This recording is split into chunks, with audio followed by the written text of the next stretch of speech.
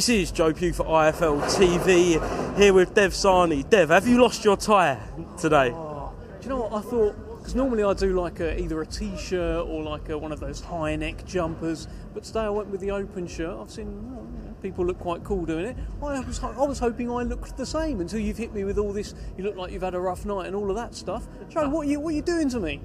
Well, what are you doing to me? Nothing like what AJ done to you, mate. Did he stick it on you or what? How was you feeling when he kind of dismissed you and was like, "You're not my promoter"? No, I think he sent me to hell, really, didn't he? I mean, all you can do is really take it and enjoy it and learn from it. And I'll tell you what, that's gonna be the making of Dev Sahni. He's had a former two-time unified world heavyweight champion. Stick it on him. Say, I ain't answering your questions. You're not my promoter.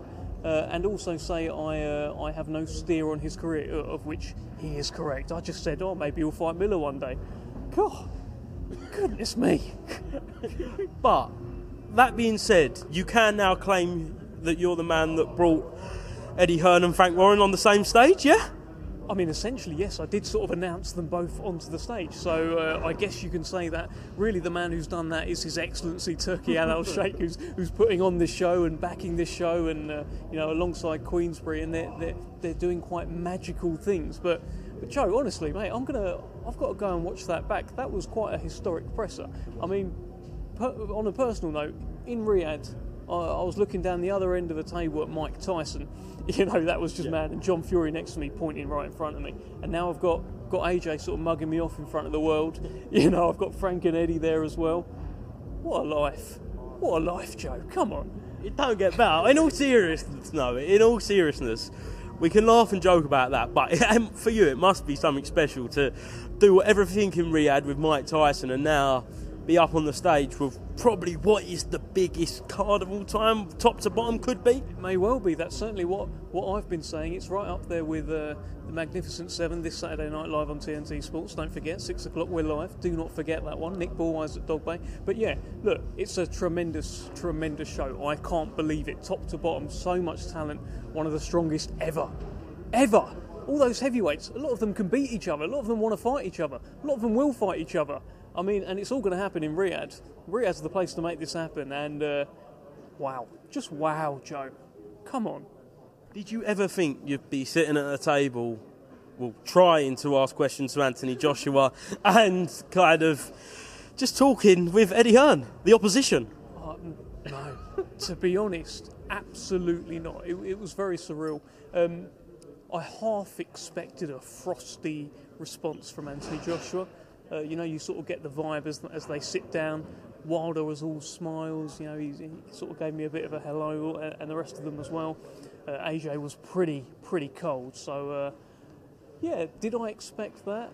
No. Did I enjoy it? Absolutely. I feel like you got a buzz off that, like a little bit strange, but I feel like you got a buzz. It's a talking point. It's a talking point, right? And that's what you can hope for from press conferences. Press conferences are designed to generate talking points. I never expected I would be one of them, but hey, if I am, it's not on me. I haven't done anything. I need to watch this back because I haven't seen it. But did you hear at the start of the press conference a little altercation? Because that's what it sounded like from the where I was watching it, between Joseph Parker and Daniel Dubois. Really? I might have got this really wrong, but we was all watching it at the front, and it sounded like they were having some crosswords. Great if so. I mean, two of the nicest blokes you'd ever meet. I mean, they were linked to fighting each other, potentially on this show. It could have happened. Maybe it will happen one day. Great if Daniel Dubois suddenly got needle with one of the nicest men in the world in Joseph Parker. That's tremendous news, so hopefully we see it one day. Again, a few of us thought we heard that whilst we were sitting there watching it, but I cannot confirm that. And finally, did you get off-put at any time by Derek Chisora, who was constantly trying to interrupt the press conference? Initially at the start a little bit, I was like, who's that? Oh, it is Derek. It's Del Boy. Of course, he said that's what he does. He does shout things out from pressers, and it's normally quite fun. So a little bit at the start, I was like, who's that? But by the end, by the sort of 18th time, I was quite used to it. Excellent, Dev.